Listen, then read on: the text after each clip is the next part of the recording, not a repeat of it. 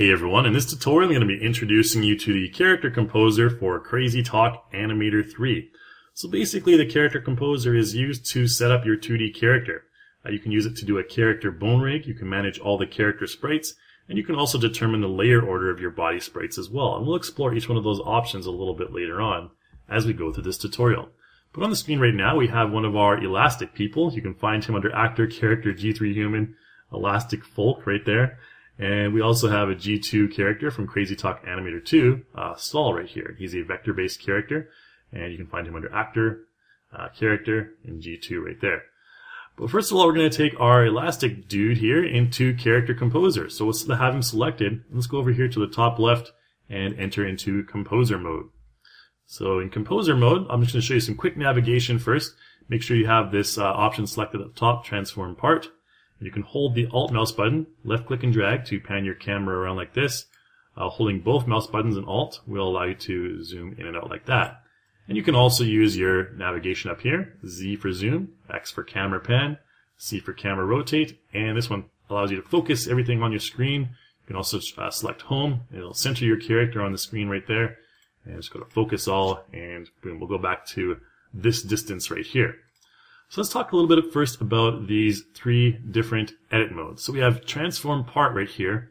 If we select a part on our character, we can move it, and notice it'll move with the entire sprite. Now this brings up an important point. Every part of your character's bone structure that has a red little dot on it, that's going to be an entire sprite. So this forearm is not a separate sprite. In fact, this entire arm up into the wrist is a separate sprite by itself. Alright, so if I want to move this arm right here, I can select the upper arm, it'll move by itself. Lower arm, it'll still move the entire hierarchy, and we can rotate it along like that and everything as well. And this default or freeze pose mode is generally used to determine bone sprite mapping relation. Alright, now that brings us to this sprite editor right here. So you can also transform the sprites. You can also use the 1, 2, and 3 hotkeys for these different options up here. So if I select transform sprite, notice if I select my forearm, I can't really move anything. However, if I select the right arm, which is the actual sprite, the area that contains the sprite, notice that we have the green selection box that appears. We also have the option to enter into the sprite editor. If we enter into the sprite editor, it'll show the entire sprite right there. So this sprite contains two bones, okay? This bone right here and this bone right here. And if we close this down and we select the forearm, and I go into sprite mode here anyways, and I double click the forearm, you can see we don't have any separate sprites for this forearm bone, okay? So two bones and one sprite in this case. And that's the sprite, transform sprite mode. There's also, if you want to go into transform sprite mode, if I wanted to move the sprite by itself without the bone, then that's what you can do here as well. Alright, so we can control Z that. We won't modify that right now. If we want to modify the bone separately from the sprite, then we can use transform bone. And this will allow us to, move an entire bone hierarchy. If we click and drag it out like that for some reason, we can move that entire bone out there as well. And we can, take this second bone, rotate it out like this, because it's completely separate from the actual sprite, and it'll stay in position. Right? So let's control Z that and undo it. Now, with the bone edit mode here is our transform bone mode selected. If I zoom in, say for example I don't want to move the entire bone hierarchy, I just want to move this elbow a little bit to the side, well I can hold the shift key, and if I hold the shift key and click and drag on the node, it will allow me to move this node here separately without moving the entire sprite, or without moving the entire bone hierarchy there. Okay, a little useful tip there. So that's the transform sprite and transform bone modes.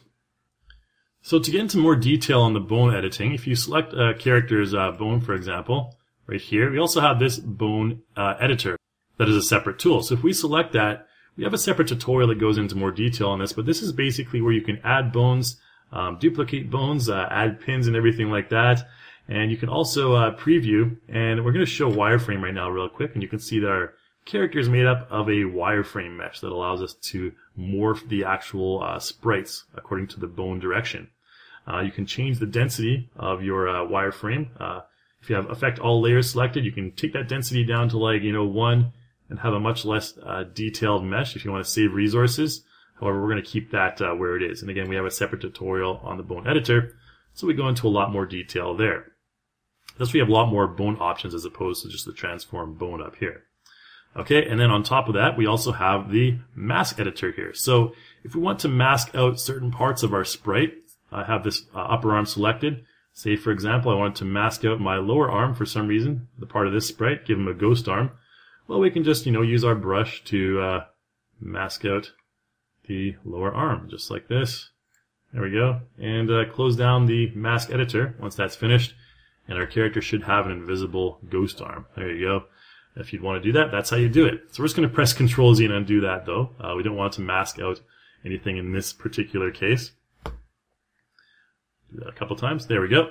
All right, so that's your bone editor and your mask editor and how they relate to these three tools up here.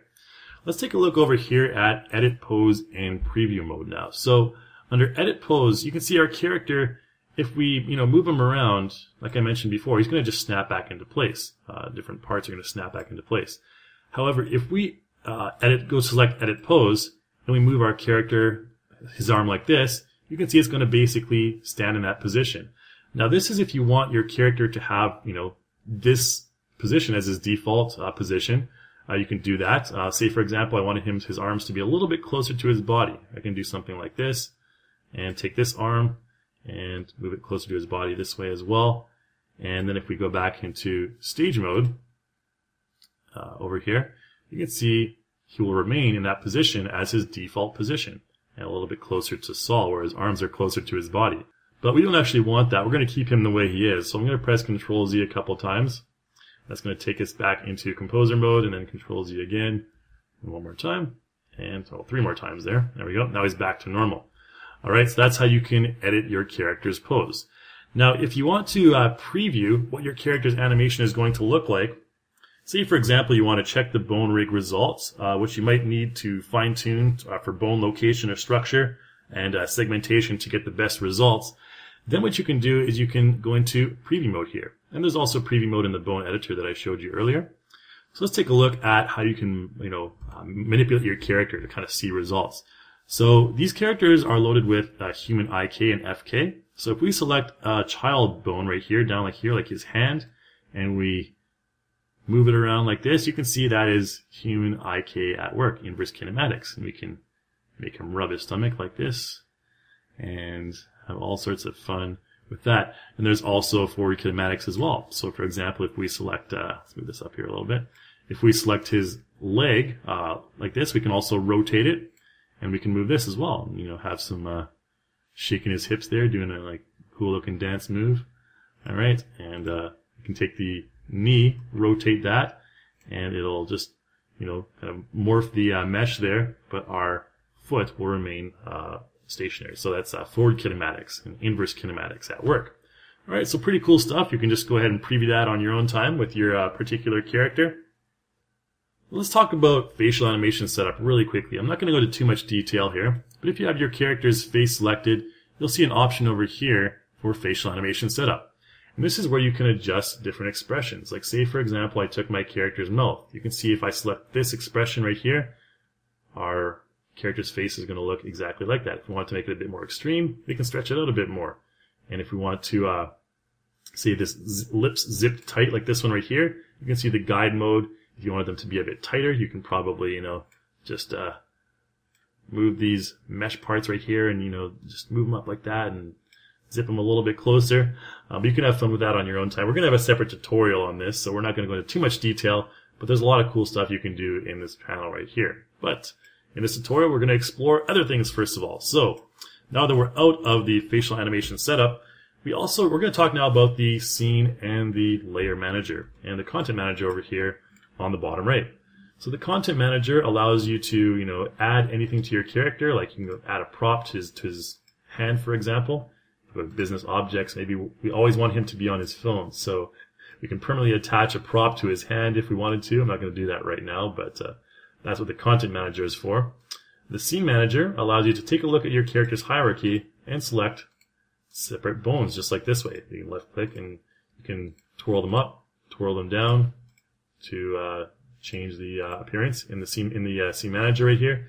You can also click and drag to select an entire hierarchy like this way. Left click and drag. You can also use your traditional click, hold shift, and click again to select an entire hierarchy that way. And you can also, click and press control and click different parts individually to select the hierarchy that way. And if you control click again, you're going to deselect different parts. Alright, so that's how you can modify, just kind of mess around with the scene manager here. You can lock certain parts as well as show them or hide them. We're going to go to the layer manager now, and in the layer manager, we have separate sprites that you can see here, and they're all layered on top of each other. So for example, the top layer is our left hand layer right here. So the left hand is actually on top of everything.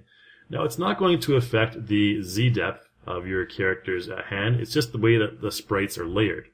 Alright, so you can see here that the hip layer, which contains the torso, is actually at the bottom. Now, if I go into preview mode like I did before, we can have our character, rub his stomach like this. Yummy. Alright. But we can also, if we wanted to have our character's hand permanently below the torso, then we can change the layer by simply clicking and dragging it. Let's go to preview mode here first.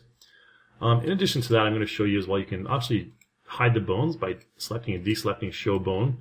You can change the opacity to 0 if you want. I'm just going to change the opacity to 0 right now, because we're not going to be talking too much about bones. So if I wanted to, bring this layer down, I can click and drag it. You can see that that little red line there indicates where I'm going to click and drag it to. We can just click and drag it down there and scroll down. Again, I can click and drag and scroll at the same time and place it below my torso.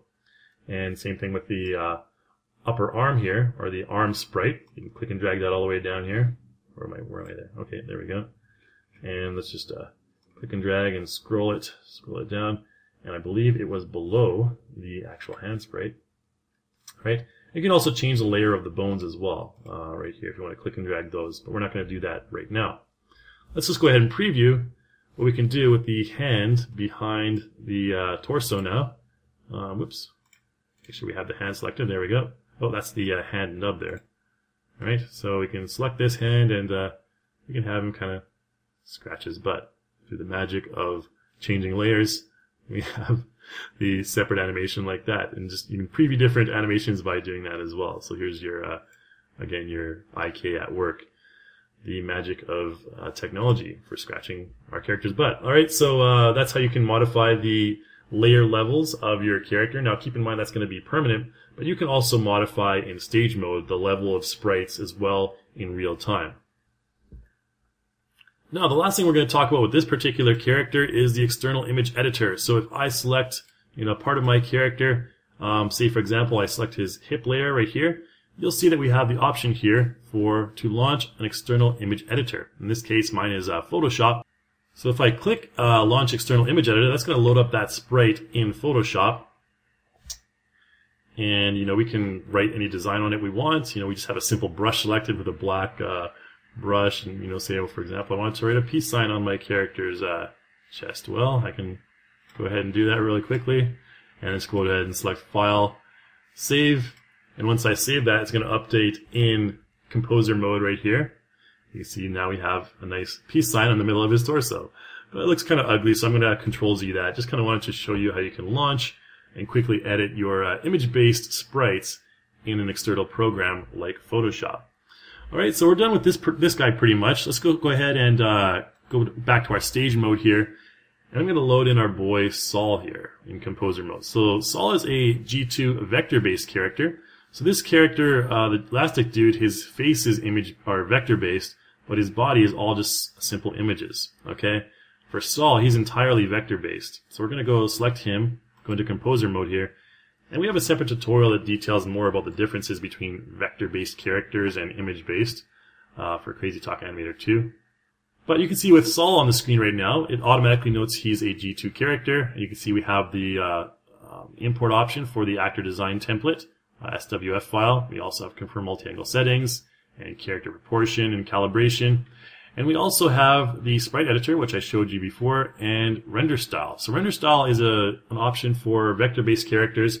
You can give them these really cool templates that come embedded with CrazyTalk Animator 3. So you can see the retro look right there, and maybe this neon style. And because they all have different vector groups, we can select, the separate group, and we can change the brightness, for example, of his skin to something a little bit darker, and we can, have fun with all that stuff. But that's basically your render style for G2 characters. If you use render style on your image-based characters, all you're able to do is you're able to adjust just these things right here. You're not able to use these templates, okay? So you will be able to adjust the brightness, contrast, hue, and saturation, but it'll be for the entire image of your character's body, okay? Alright, so I'll close that down for now.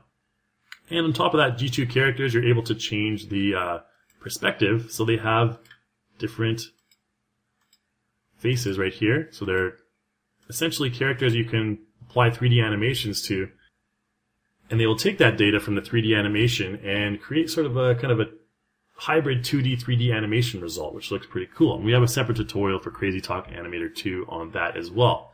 But that's about the only differences between the image-based characters and the vector-based characters. Now I wanted to mention one last thing before we leave here, and that is the options you have for creating heads in CrazyTalk Animator 3's Character Composer.